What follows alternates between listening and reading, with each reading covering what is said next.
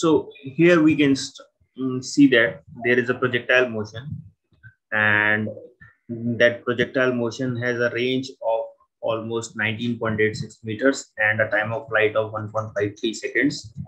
So let's start from the new conditions as well. Let's say, so we can see that, and there is a projectile that has been projected at a speed of 30 degrees at a speed of 15 meters per second at an angle of 30 degrees, and we can find that the range from this calculator or this part, this measurer, is coming out to be 19.86 meters in a time of flight of 1.53 seconds. So first we understand what is the projectile. So if we see that the projectile is any particle or any object which is thrown into the air or any medium which is having a single acceleration, okay, which is having a single acceleration, which is mainly responsible for changing the direction of that projectile. So if we project a particle in a vertical direction as well, then also it is a projectile. If it is projected at some angle, it is also a projectile. So now we would be finding out the time of flight of this projectile as well, and we'll be finding out the range, that is the horizontal displacement of this particle from this origin point. Let's say we are considering this as an origin point. So here we can see that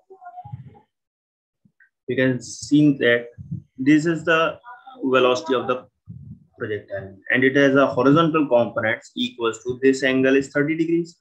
So we can find it as V cos 30 degrees. And it has a vertical velocity as V sin 30. How it is being obtained? Using this triangle trigonometry. If we say that this is the perpendicular, this is the base, and this is the hypotenuse, then we can find that the base upon hypotenuse is cos theta is equals to cos theta.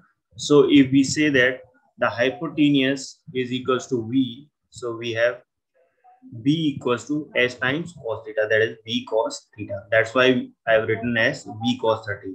Similarly, if we see that this perpendicular upon hypotenuse, so this perpendicular upon hypotenuse is sin theta.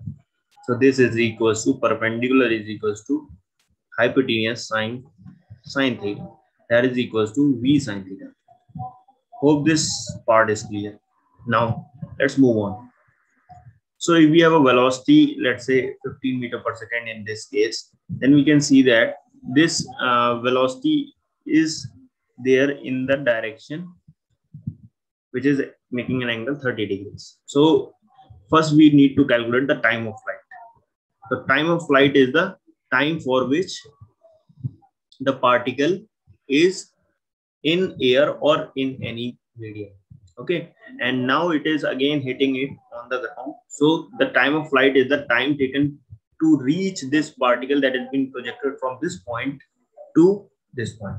So if we need to calculate the time of flight, which is represented as capital T, then we can use a simple relationship, that is the vertical component will change into this V sin 30 in the negative direction, because it is, if you cut down this projectile inclined motion into these two directions, we can see that only in one direction it is having a velocity at a particular time, and in the horizontal direction we can see that like this. So we know that the vertical velocity, that is the V sin 30 component, will remain the same, only its direction is going to be changed, and this whole motion completes in a time interval, that is capital T. So we know that the final velocity would be equals to V sin 30 minus V sin 30. Initial velocity is V sin 30 plus V sin 30 because it is in the upward direction, minus G.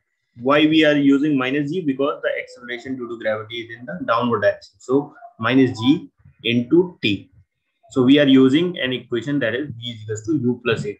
Okay. So we have a time of flight is equals to this plus V sin 30 goes over there. So this is minus 2 V sin 30, and we can find it as minus G So we can see that it is equals to 2v sine 30 by g.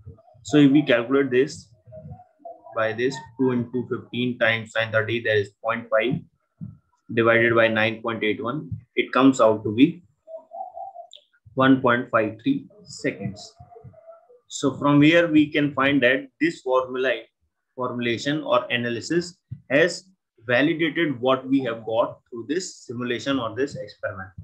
So from this time of flight, we can find out range as well. So let's start finding the range. If we calculate the range, we can see that there is horizontal motion that is involved. Horizontal motion means that this from this point to this point, this is the final point, this is the initial point. The direct distance along the horizontal direction is the range. And range is a distance parameter, so it would be calculated in meters, centimeters, millimeters, or so on. So we need to find this range. So here it's the formula for the range. We can derive as follows. We know that S is equals to ut plus half at square. This is the basic second equation of motion. In the horizontal direction, we know that the distance covered is range, and the horizontal direction velocity is v cos 30. And what time is being there for reaching the particle to this point? So it is the time of flight t. From this we can find out range equals to v cos 30, that is 15 cos 30 times the time of flight. So time of flight comes out to be, if we use the formula, then we can have 2 u sine 30, that is v sine 30 by g, or if we use direct value of this that we have found in the earlier one, then we can find it as 15 cos 30 into 1.53 seconds. So this comes out to be, if you calculate it using a calculator or your basic calculations, then it comes out to be around 19.86 meters. So thus we can see that from the equations and from the experimental value, both the values comes out to be same, and it has majorly validated what we find in actual way as well. So hope this solution or the physics part in which I tried to show you the experiment, how it is done, and I tried to validate it using the equations. This is clear. And if you have any doubts, do let me know. Thanks for listening.